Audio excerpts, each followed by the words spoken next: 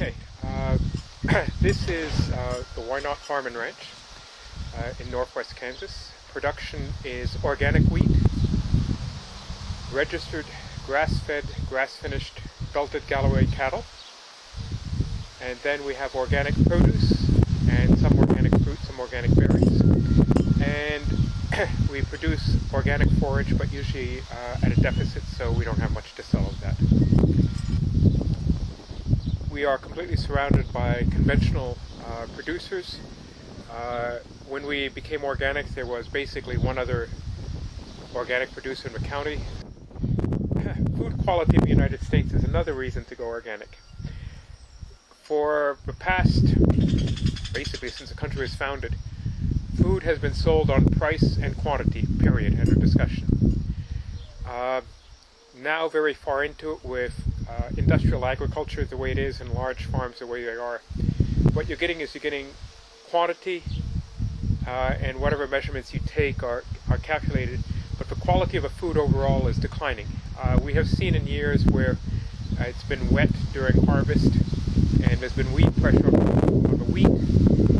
People go through with Roundup and spray glyphosates on the crop like that. It's an off-label use.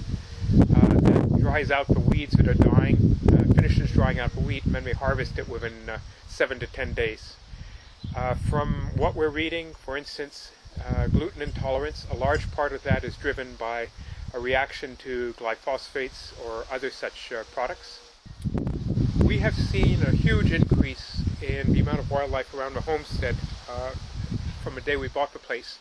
And the homestead had been empty and abandoned for about 20 years. You can see it's fairly lush. We're creating a microclimate.